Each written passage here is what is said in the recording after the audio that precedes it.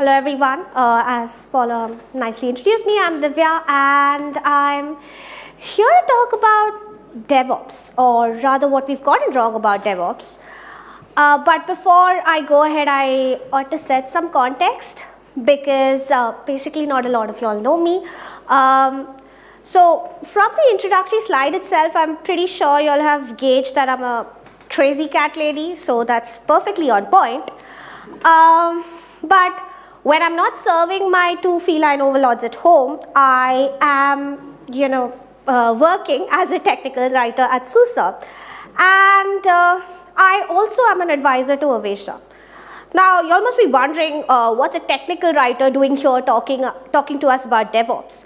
But before I actually, made the strange pivot into technical writing, I was a systems administrator, heavily involved in the build, deploy, engineering, and technically, activities that would fall under the operations side, until, of course, DevOps came in. So once DevOps was in the picture, or was adopted by the organizations I previously used to work with, like everyone else in this room, I attended a bunch of training programs, got certified in a bunch of things, and at that point in time, I didn't really understand what I was going through. Stuff like DevOps transformation and digital transformation were casually flung around. I didn't really understand what was the end goal of all of this, because all we were doing is getting new tools and technologies without actually providing any context. So today here, after maybe 8-ish years of having gone through that journey, I'm here to talk about what exactly I learned from that experience. And I believe that's important for us to share and learn and have conversations about, because honestly speaking, it's been one hell of a ride when it comes to DevOps, and it's just the beginning.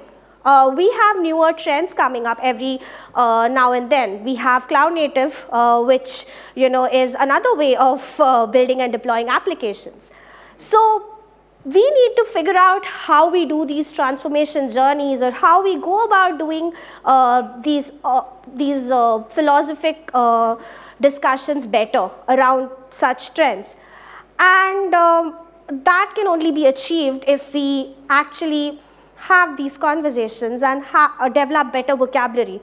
Because as far as I've seen, we have pretty much associated or started with associating DevOps and tools as one and the same. We've long forgotten the fact that DevOps is actually also culture. So let's dive right in by taking a bit of a retrospective journey into our relation with DevOps. So I know right and wrong are really subjective terms, because it's what we ascribe the quality to a person, experience, or a thing. And that is what gives it the value of right and wrong. But as an industry, I also realize that this is how that our definitions of right and wrong are really shaped by how good or how bad or how far we've gotten with respect to a particular tool or a technology. And we do that with the help of measurement. So if we were to sort of go back and do a survey of how many actual organizations have succeeded in their DevOps journey far beyond the association with tools, we'd find that the numbers are pretty low. The reason being our association with tech, or rather DevOps association with tech, is far stronger and has been pretty much solidified by the way we've adopted it.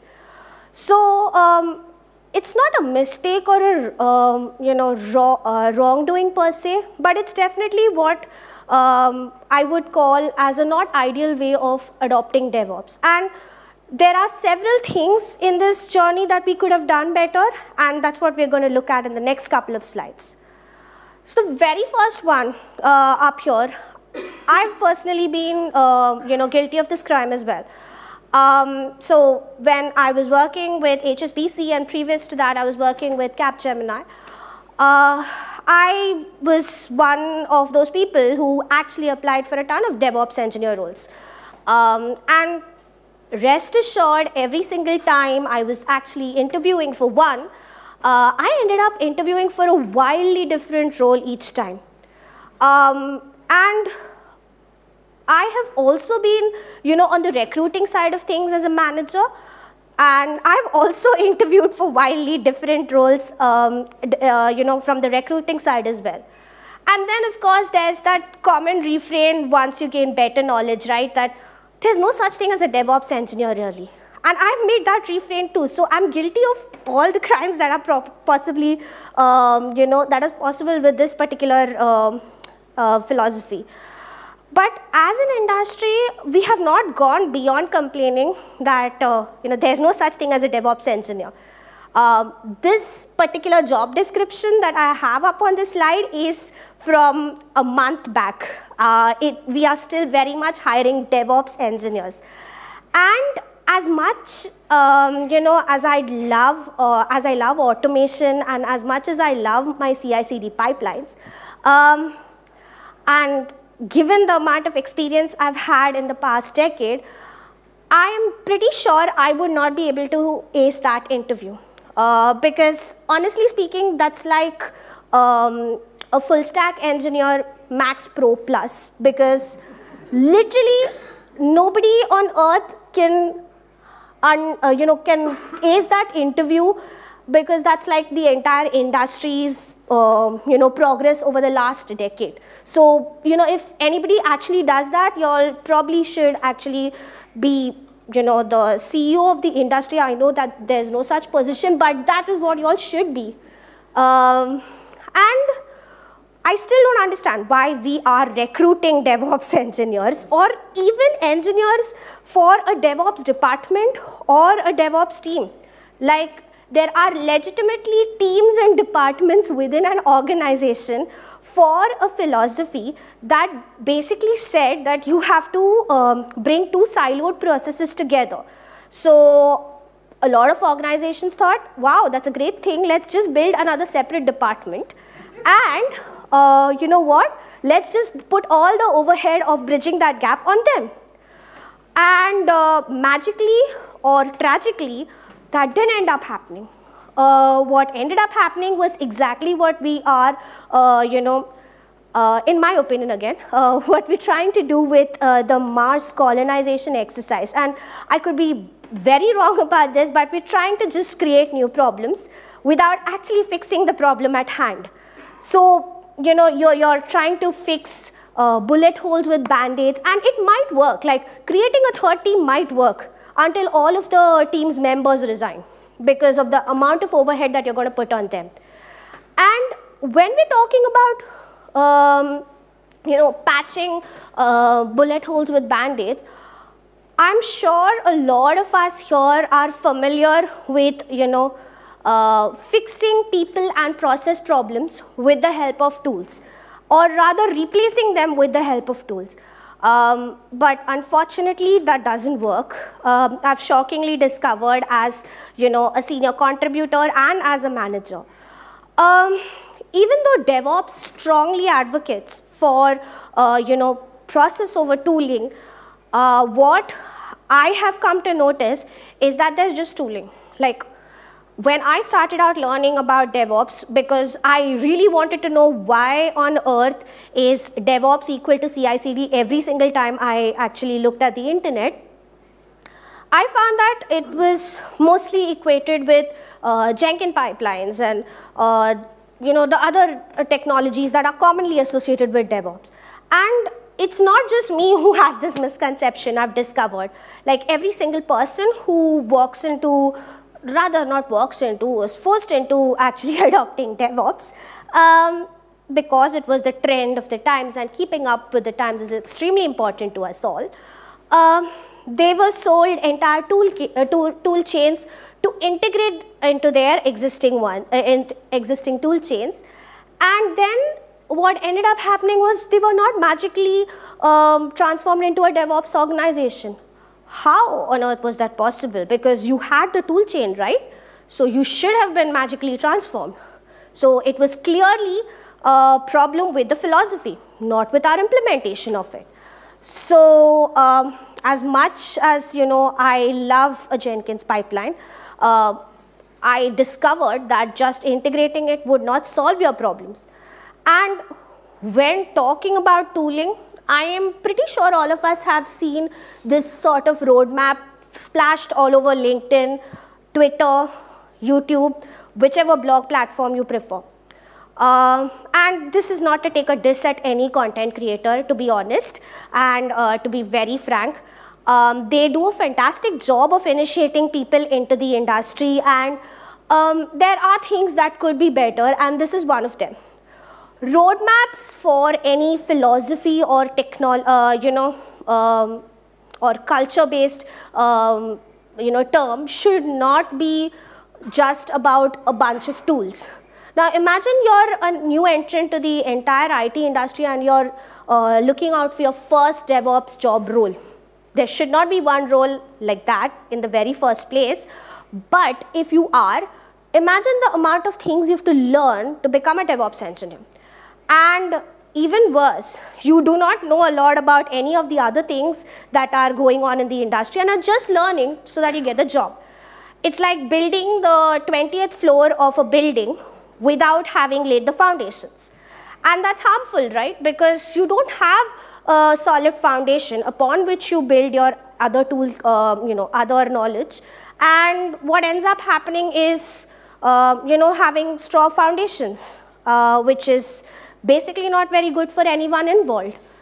And this is even more, prominent in the sphere of training courses and academies offering these DevOps courses and trainings to help organizations.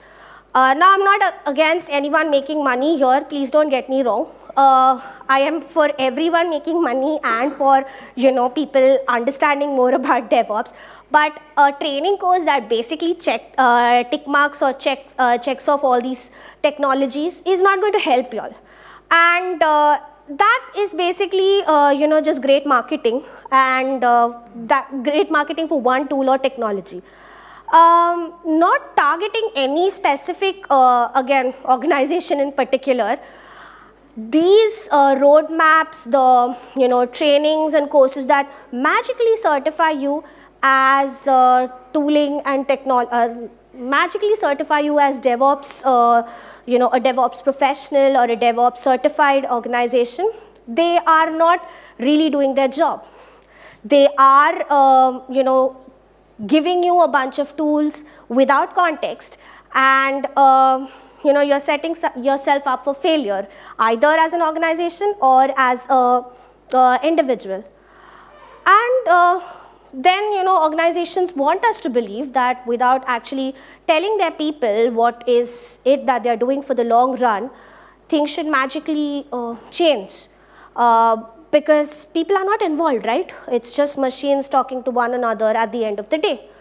But that's not the case, unfortunately.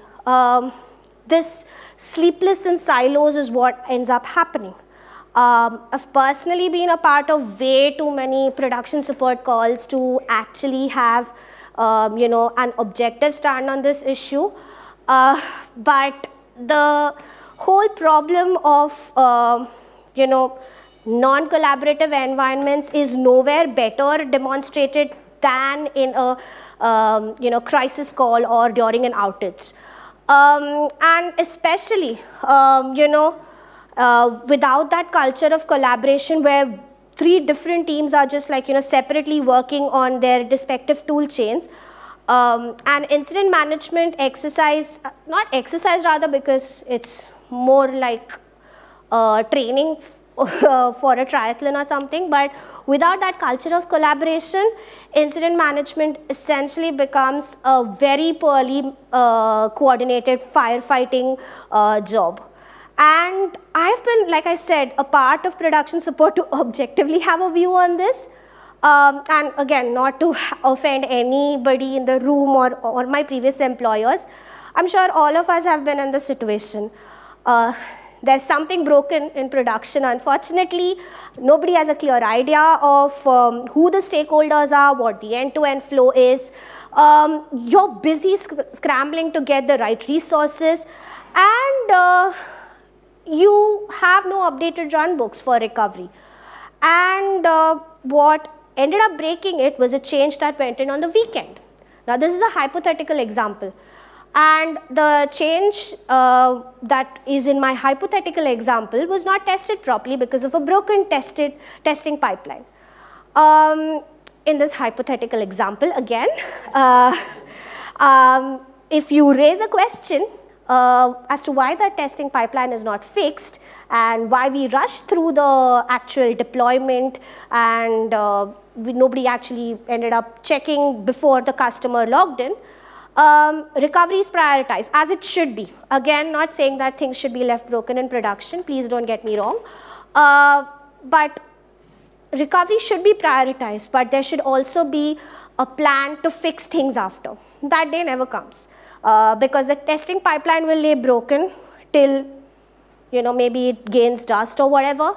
And what ends up happening is it will just stay there till somebody actually raises concern from high above, saying that, please go and fix that pipeline. And why does that happen though? DevOps promised us speed, promised us agility, and we want to deliver things fast. We want for it to be right out of the, release window, and we want for it to be delivered irrespective of however it impacts customers. In that rush, we forget that you need to automate it correctly. You need to include the tool chains correctly, and there is such a thing as haste. And believe me, it's no fun when pipeline, forget about a pipeline, anything breaks in production, neither for the stakeholders, nor for the support personnel, or for anyone involved in this whole drama. And on the flip side of rushing into DevOps by going really big, what some organizations tend to do is not start at all. Because it's really comfortable, right, staying where you are. Change is really, really scary when you're, already steeped in your principles and steeped in your comfort zone. So, taking baby steps is essential. Even though they might be scary, considering the scale of the organization, you need to take those baby steps instead of sweeping strides. Not starting and going big or all in aren't recommended practices in, poker and also in DevOps. So you never know where you end up landing, so you always need to take up baby steps. And of course, security, everyone's last, concern until it actually becomes a concern. Because honestly speaking, I saved this for the last purposely because of, the way we approach security, not just in DevOps, but in every other sphere of our life. Be it, the way we flippantly just leave the security part of it for maybe after the release when a CVE comes in. It is one of those essential things that actually needs to be taken care of way ahead in the cycle. It's complicated, it's messy, I get it, some of the terms don't even make sense to me. But it's our job to actually educate ourselves, and like automation in that example, you need to put it a little ahead in the cycle and learn more about it. Procrastinating about it, postponing till we can is not a great strategy because it will become a glaring issue, and once it does, you're not going to have all hands on deck at that time. And that might not be a very good situation for either your customers or yourself if you're, like me, on call or on production support. So now that we've looked at all the things that we, and I mean we as a collective, I don't mean like we in this room, but as an industry, how do we learn from this? do we reinvent the wheel by redefining DevOps, or do we move on to the next flashy thing because it's like, better equipped to deal with our failures as, not failures really, but our problems with DevOps. So if we look at our most recent escapades with cloud native, it doesn't look like we have really gotten a good option with moving on to the next flashy thing. We're doing the exact same thing in cloud native that we're doing with DevOps. We have associated cloud native with Kubernetes, and now everything Kubernetes is cloud native. Learn Kubernetes, you'll get into cloud native. That's the phrase. And unfortunately, there also, you can't just learn Kubernetes. You have to learn an ecosystem around it. You have to understand why it's being used, because Dockerizing your whole application is not again going to transform your architecture from a monolith to a microservice and speeding up your release time. It is going to take a little bit of a a lot of mindset change to actually achieve the cloud native way of building.